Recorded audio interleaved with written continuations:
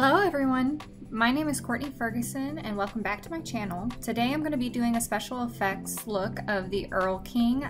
That is going to be my inspiration for what I'm going to try to put on my face. So I thought I would just do a video kind of showing what I've been working on recently. A hobby that I have started, which I've really enjoyed. What I'm doing right there, I blocked out my eyebrows and I'm just color correcting so the darkness of my eyebrows won't come through as much. But today, if you guys want to try to recreate a look similar to that, pretty much the only thing that you are going to need is liquid latex, cotton balls, and I also have some water activated body paints to put in some color and stuff like that.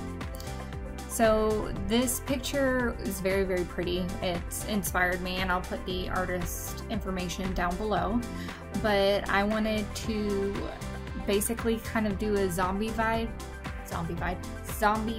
version of this. The Erlking is considered the king of fairies in German folklore, and it is a representation of death. So what better way to show the death part than to make it a zombie? Am I right? So here I'm just kind of powdering my eyebrows, trying to push them down to make sure, because I got some bushy eyebrows. So here is where I start building the cotton balls and liquid latex.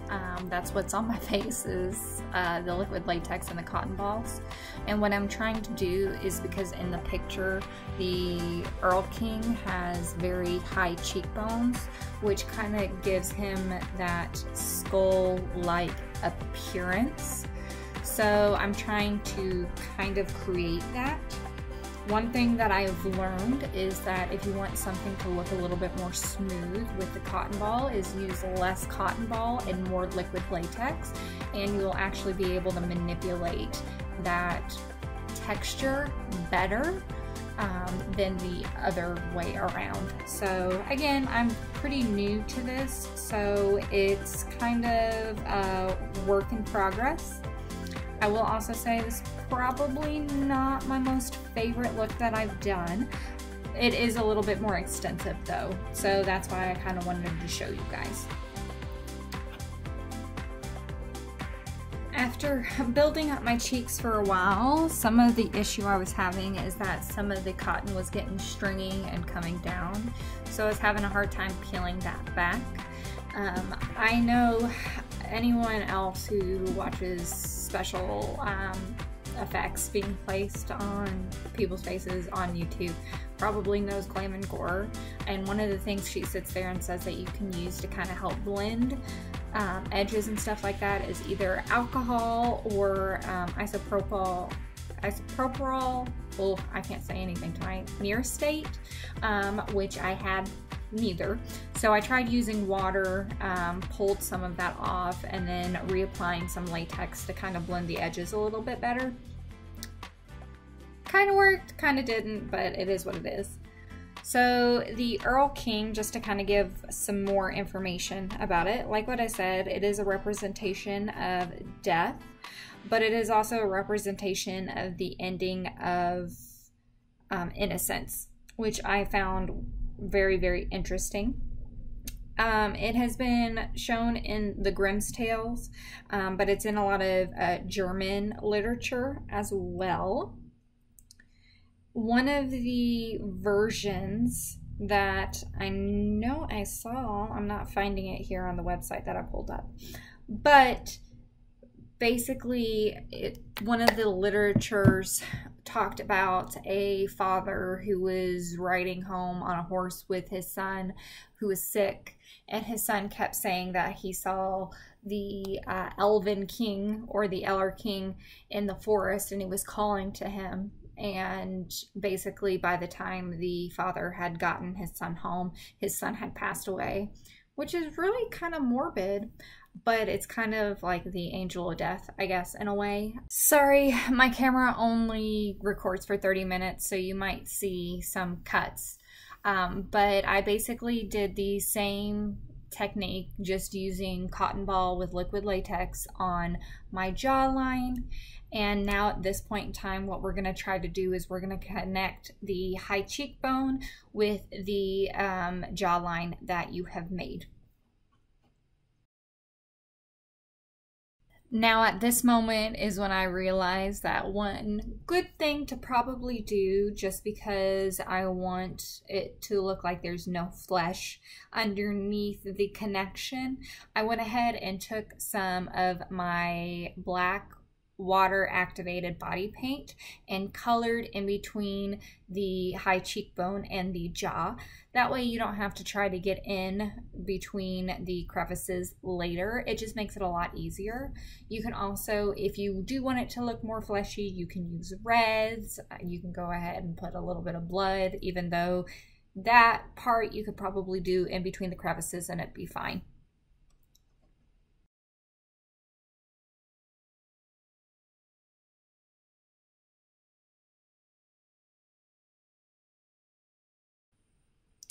So hopefully you guys can see, obviously, again, like what I said, we're trying to connect some pieces of the cotton to the jaw. It is very important, again, not to use too much cotton and to try to pull to kind of make it stringy. And you want to try to make sure those pieces stay apart. That's some of the difficulty I had that you can tell is some of them clumped together, so that made it look like huge pieces and didn't really come off the way that I wanted it to. So that's just kind of something to watch out for while you're doing something similar to that.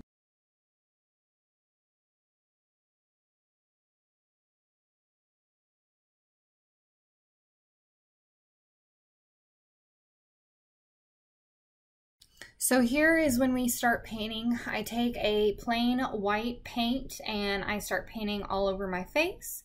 I also take kind of a dark green to go into my eyebrows to make my brow bone a little bit more distinguished, but I do end up going over it with some white to kind of blend it out just a tiny bit. And in the next clip you will see there is a huge jump in what I have done, and I'll try to explain what it is when I show you guys.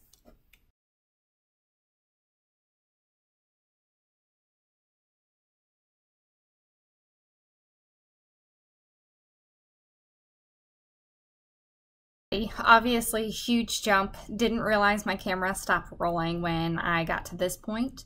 But basically what I did is I just took some grays and dark greens and filled in the outside of my face to try to keep the lighter parts, the white, on the highlighted parts. I also went ahead and put some horns that I made from molding clay that I had painted brown and put some texture on, and I put that on with some liquid latex.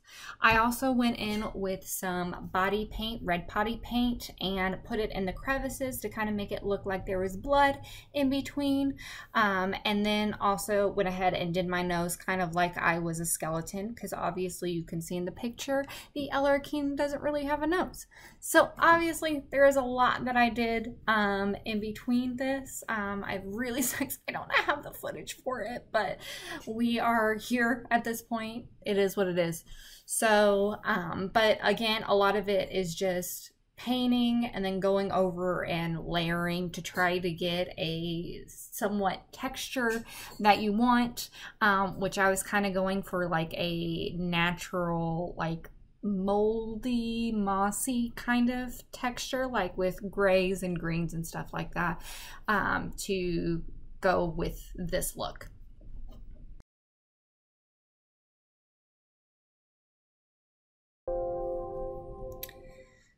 I am also going in with some eyeshadows at this point in time because we want to make the eyes look a little sunken in, but I didn't want to just go with black just because, again, the Erlking, king of the elves, you know, lives in the forest. So I went in with some Makeup Geek eyeshadow. I think it's the Olive You quad eyeshadows, and I went in with that dark green, like evergreen, and I put in a transition truthfully, I don't know why. I think it's just natural for me to put in a transition, but I did go in with that evergreen green and kind of started hollowing out my eyes again to make me look less alive, more zombie-like, more just kind of creepy is kind of what I'm going for.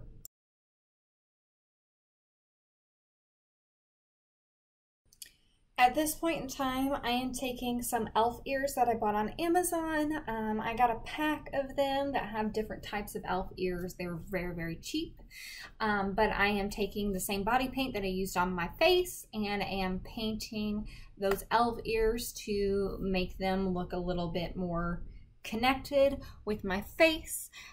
These you can put on with latex or spirit gum or anything like that to make sure they stay in place. But since I wasn't going to have this on for very long, these I could just slide over my ears and they worked out perfectly fine. Now here's where you're going to have to forgive me because I don't have a lot of different outfits that could have worked for this. So this was a little like cardigan type thing that was green that kind of had like a plaid pattern on it that I thought would work well. So I kind of just put it on me backwards. It looks like a hot mess, I know. But bear with me, people. My main concern was just the makeup, okay? So this is kind of what we ended up with. I also had a mala that had a jewel on it, so I put it kind of like a crown over my head for an extra accessory. And again, this is not necessarily my favorite look, but this is one of my more intricate looks. It did take about 4 hours to do. It was a lot of fun to do. It was very relaxing.